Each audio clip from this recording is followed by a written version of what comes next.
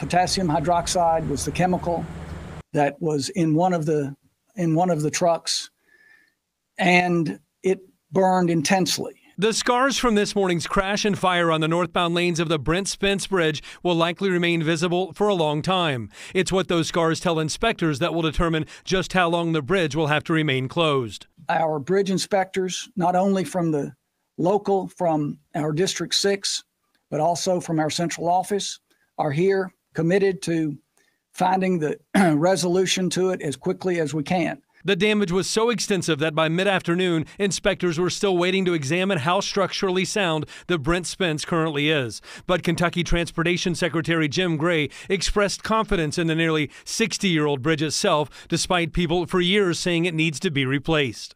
It is a very sturdy bridge. The public should not be concerned about the bridge itself. In fact, we had plans for a letting for the repainting of the bridge just in the next month.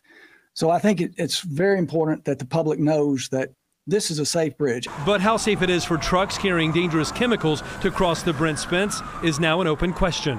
It makes us think about how we transport and safest ways to transport highly corrosive and dangerous chemicals.